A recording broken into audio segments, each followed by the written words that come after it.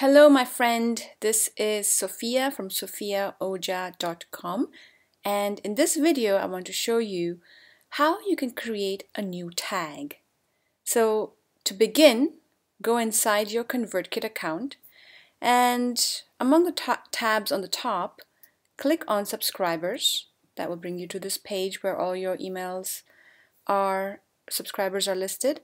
And here on the right hand side, on the very bottom, you'll see create a tag. Click that and name your new tag, fancy new tag, and click save.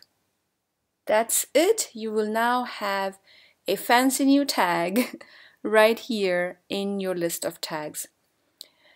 Alright, in the next video I'll show you how you can change the name of a tag once you already have created a tag in your ConvertKit account. Alright, thanks for watching. This is Sophia. Bye.